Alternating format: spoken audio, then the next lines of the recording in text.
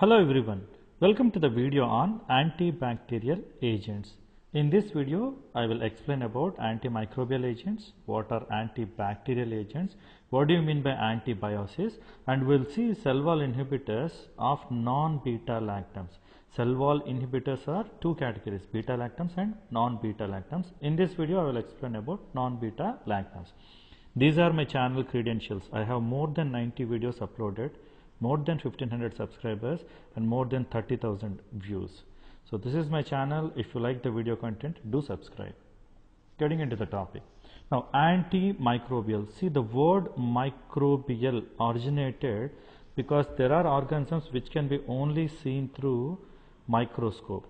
So at the beginning they thought organisms which can be viewed with the help of microscope are called as microbials.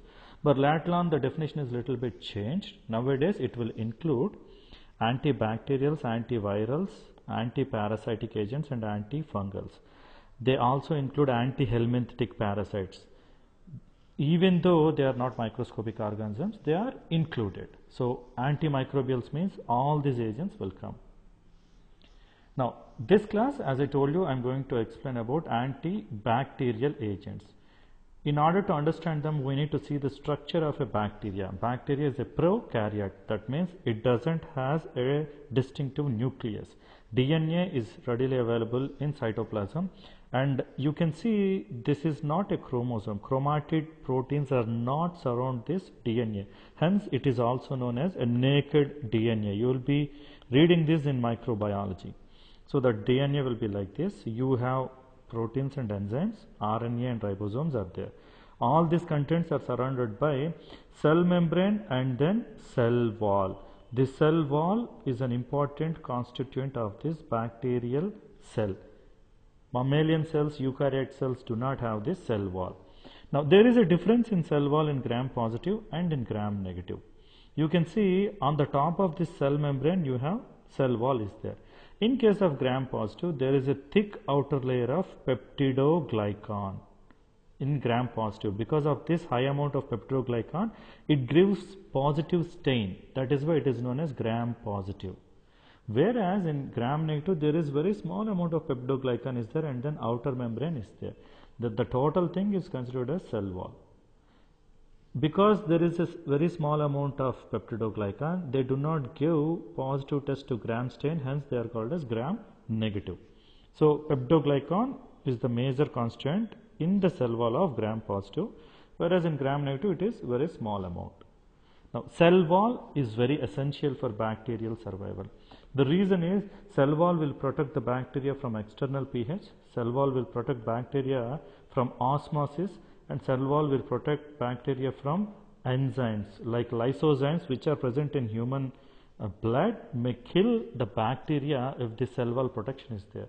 So you can see cell wall is essential for bacterial survival.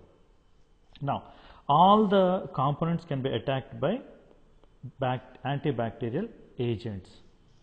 Now look at them. See, cell wall can be inhibited by all these drugs. Take a screenshot of this slide which covers all the drugs, all antibacterials. In that you have all these are considered as beta lactams. In that beta lactams you have penicillin, cephalosporin, monobactam, carbapenems. In non-beta lactams you have vancomycin, bacitracin, some more drugs are there. We'll see in the course of this lecture. Plasma membrane inhibitors, polymyxins and lipopeptides are there. Ribosomes are protein synthesis inhibitors. You have agents which are inhibiting 30S subunit and agents which are inhibiting 50S subunit. And there are drugs which affect metabolic pathways. We have already seen sulfonamide and trimethoprim. There are some other drugs are also there.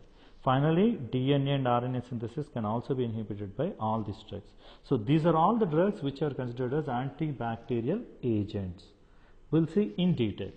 Look at them. This slide is also an important one. Look at the things. See, cell wall biosynthesis is, see, this is mode of action. This is the target and these are all the drug classes. So cell wall biosynthesis is inhibited by all these drugs. You have beta lactams, non-beta lactams are there. Beta lactams, the target is penicillin binding protein. In some of the textbooks it is given as PBP. So there are penicillin binding proteins to which penicillins bind and inhibit the cell wall formation. Whereas glycopeptide inhibit peptidoglycan subunit synthesis. Bacitracin will inhibit the transport of the subunit. We'll see them in detail in this lecture itself. The next one is protein biosynthesis inhibitor. As I told you already, 30 years ribosomes are inhibited by aminoglycosides and tetracyclines, whereas 50 years ribosomal units are inhibited by macrolides, lincosamides, chloramphenicol, oxazolidine, diones. Now, the next one, there are agents which will disrupt membrane. Lipopolysaccharides like polymyxin B, colistin and daptomycin. And then there are agents which will inhibit nucleic acid synthesis. RNA synthesis is inhibited by rifamycin, DNA synthesis is inhibited by fluoroquinolones. Finally, antimetabolites which will inhibit the synthesis of either folic acid or mycolic acid. This is selective towards tuberculosis organism. In tuberculosis organism, the cell wall is made up of mycolic acid. It is not peptidoglycan. As this one is selective to tuberculosis. Again, this slide will cover all the mechanism of action and classes of antibacterial agents. Moving further. Now, let us see this word antibiosis. This man, Alexander Fleming, he is the one who first identified penicillins, and because of his work, we are able to use all these beta-lactam antibiotics nowadays. But let us understand this word. Before getting into this, let us understand a word called as symbiosis. Now, sim means together, biosis means living organism. In our intestine and gut, we have so many microorganisms are there. They are known as intestinal flora, like Escherichia coli. What happens is Escherichia coli will take nourishment from our human body, but these organisms will help us synthesize vitamin K and help in digestion. You call it as probiotics. Probiotics are the beneficial bacteria which help in synthesizing vitamin K and digestion. They help us by giving vitamin K and digestion, and we help them by providing nutrition and accommodation. That process is called as symbiosis, living together, helping each other. Now look at this thing, antibiosis. Bio means again two organisms. Anti means they are not helping each other, they are fighting with each other. Now what do you mean by this? Look at this. Say Alexander Fleming was doing a petri dish experiment. In a petri dish he has taken nutrient agar. This nutrient agar helps microorganism to multiply. So because this agar is there, all these microorganisms started developing, and they are known as bacterial colonies. Now accidentally a mold has fallen here. Mold is nothing but a fungal organism. Now after some time, what he has observed is around this mold there is a zone called as zone of inhibition, wherein bacteria could not grow. Why this has happened? This fungal organism releases certain chemicals, and around this area bacteria could not grow. So this is leaving a chemical which is inhibiting the bacterial growth, and this is what is called as antibiosis. This happens because you have limited amount of this nutrient agar, and if bacteria continue to multiply, this organism, fungal organism, will not get that nutrient. To save itself, to get that food, it started releasing these chemicals, and that chemicals will not allow multiplication of bacteria in this zone. So this is observed by Alexander Fleming. Then he thought, if you use the same chemical in human being, they will not allow bacterial growth, and that is what paved way for antibiotics. See, traditionally the traditional definition of antibiotic is a chemical obtained from a microorganism which will have adverse effects on another microorganism. For example, from fungi, penicillins are obtained, and they have adverse effects on bacteria. So that is what is traditional definition of antibiotic. This has originated because of the concept called antibiosis. So this is about antibiosis. Moving further. Now, as I told you, in this video we are going to discuss about cell wall inhibitors, and again, you can use drugs which will kill bacteria or control the growth of bacteria. The agents which will kill bacteria are known as sides, bacteriocides. Side means to kill.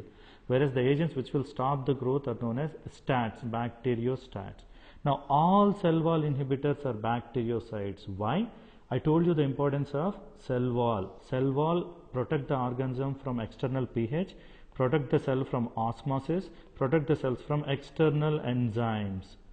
So without cell wall, bacteria cannot survive. If you break the cell wall, they cause cell death, hence they are considered as bacteriocytes. Now in that you have beta lactams and then non-beta lactams are there. In the next video we will say about beta lactams, but in this video we're going to say about non-beta lactams, vancomycin, bacitracin, cycloserine, phosphomycin. But in order to understand all these mechanisms of action, we need to understand the cell wall structure, which has got peptidoglycan. Peptidoglycan is also known as murine. Let us see about them. See, this peptidoglycan is made up of N-acetyl glucosamine and N-acetyl muramic acid. See, this one is this one is N-acetyl glucosamine and this one is N-acetyl muramic acid. See, in order to simplify that, I have given the structures here. Now look at them. So these are all the basic units: N-acetyl glucosamine, N-acetyl muramic acid.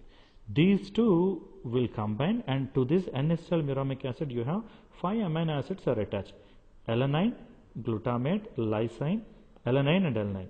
Look at the stereochemistry. Alanine is L, again you have D configuration, and then L, and then D and D.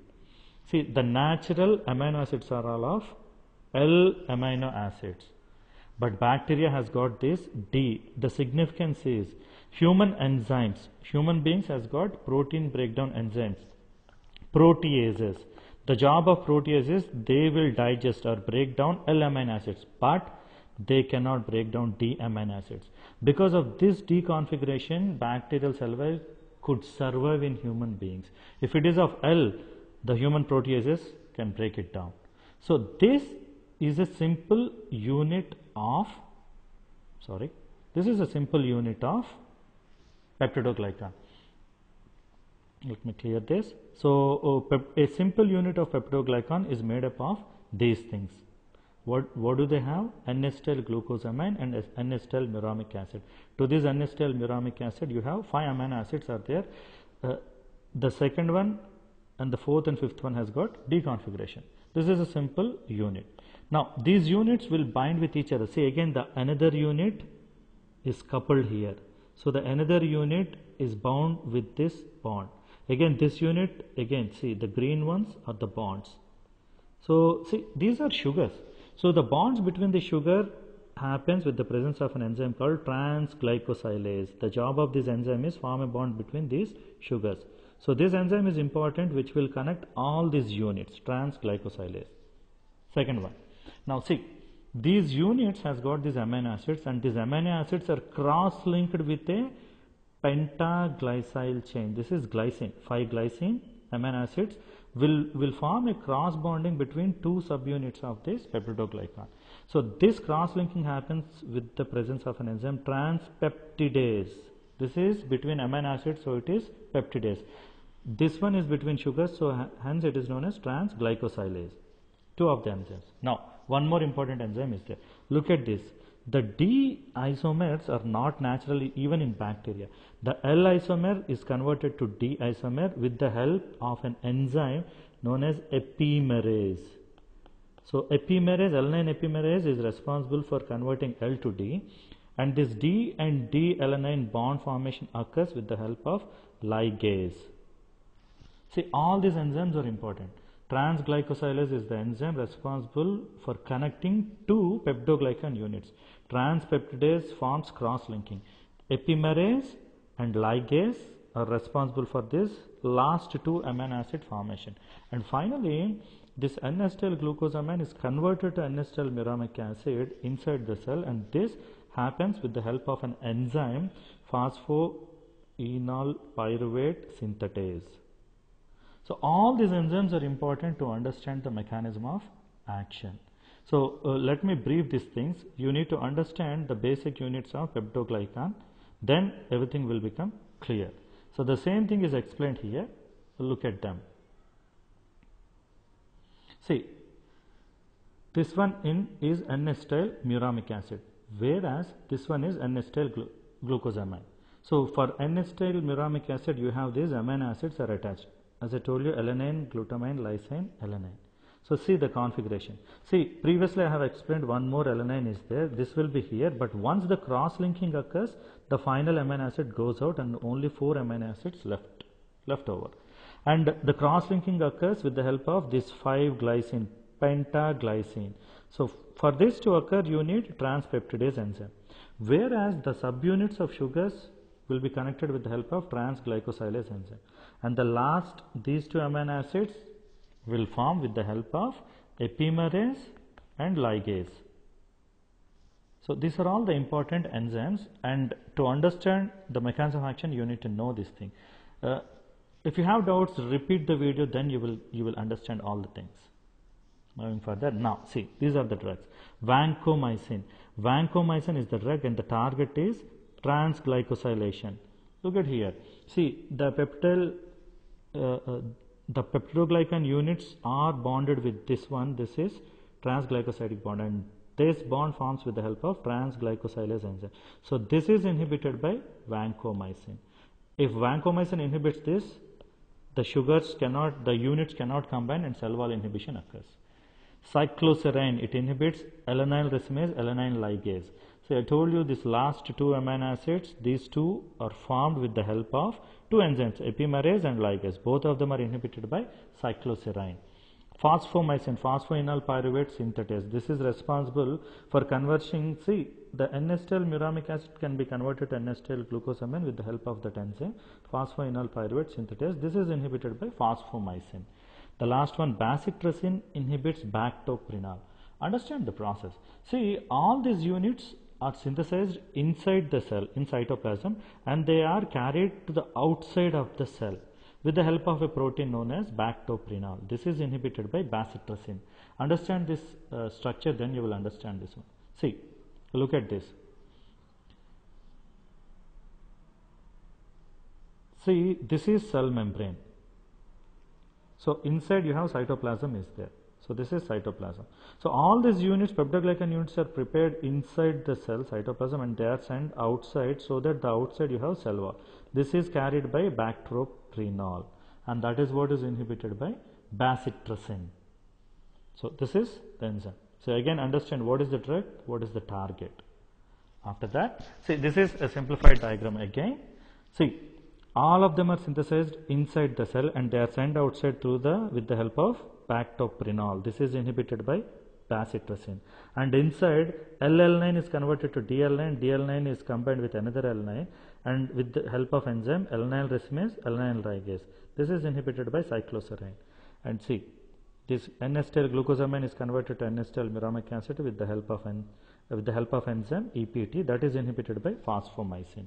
Now outside, the chain elongation occurs with transglycosylase, which is inhibited by vancomycin, and all beta lactams inhibit transpeptidase. With this single slide, you will get mechanism of action of all cell wall inhibitors. So understand this thing. Now, when you see the therapeutic uses, vancomycin is, see, it is given in the form of IV and peroral. It is used to treat skin and soft tissue infection, bacteremia, endocarditis, pneumonia, meningitis, and Clostridium difficile. And MRSA means methicillin resistant Staphylococcus aureus. Vancomycin is very important. Now understand this one. Clostridium difficile, this infection is also known as super infection. What happens is, when people continuously use beta lactams, all microorganisms, all bacteria will get affected. But this Clostridium difficile at the colon is resistant to beta lactam, and the population of Clostridium difficile increases. That is what causes colitis. And this organism is sensitive to vancomycin. So this is the choice of drug to treat colitis. This is also known as super infection. Now bacitracin can only be used as topical, and it is used to prevent skin and soft tissue infection and ophthalmic infection. Cycloserine is very specific to treat tuberculosis, second line agent. Side effects are neurological side effects. Phosphomycin, like bladder infection, it is used to treat urinary tract infection. Very few side effects are there: nausea, emesis, and headache. Only these things are there. So this is about non-beta lactam antibiotics. Thank you all for watching this video.